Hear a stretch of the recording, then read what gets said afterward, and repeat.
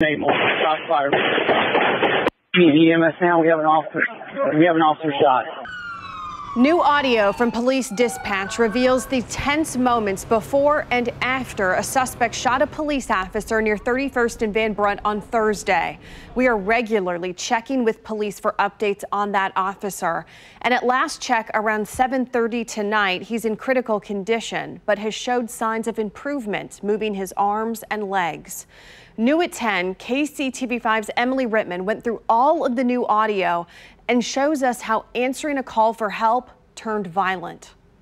A witness says they took cover here along Stadium Drive after they heard and saw the suspect shooting at police. They worried he could shoot at them if he saw them.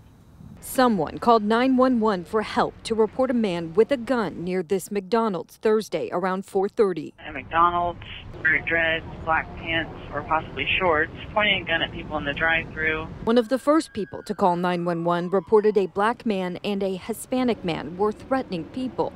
Investigators got conflicting information from witnesses during the chaos. Like a couple guys were trying to carjack people. One of them with a long rifle. When Kansas City police officers arrived to help, one suspect walked away from them. 2 officers followed him down Stadium Drive. Surveillance video from a nearby business shows the man, who the Missouri State Highway Patrol identified as 31-year-old Kai Johnson of Grandview, right before the shooting. Witnesses say Johnson was yelling and shouting he was the Lord and calling himself Jesus while carrying a gun. Black male, no shirt, he's armed with a handgun. Shot at us. We're on Stadium right now. Shots fired at the officers.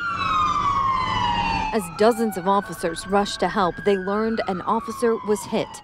Another officer shot and killed Johnson. Shots fired. We need him back to now. We got an officer. Looks like he's shot in the head. While EMS crews worked to save the officer and get him to the hospital, police searched for the possible second suspect, but did not find anyone other than Johnson, who was shot. These officers responded with courage and valor, and